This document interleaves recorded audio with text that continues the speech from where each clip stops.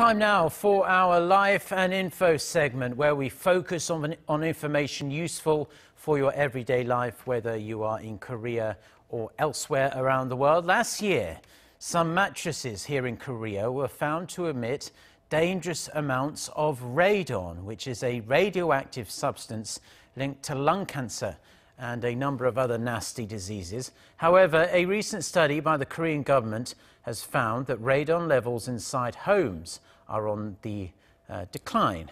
Park Se-young with more.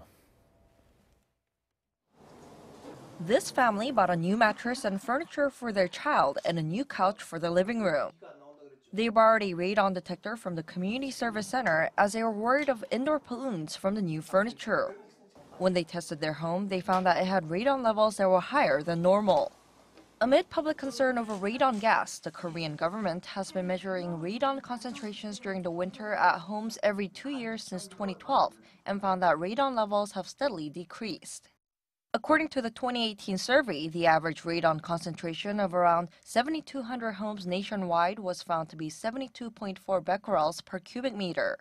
Since the first measurement in 2012, the numbers have been showing a steady decline.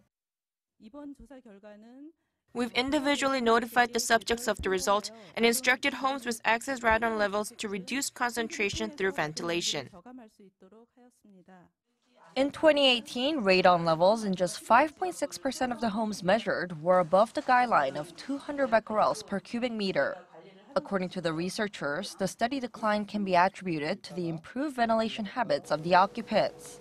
The number of households that ventilate their homes every day increased by 20 percentage points to 45% in 2018, compared to 25% in 2012. The National Institute of Environmental Research recommends regular ventilation to reduce the levels of radon and other harmful substances in the home. Park Se-young, Arirang News.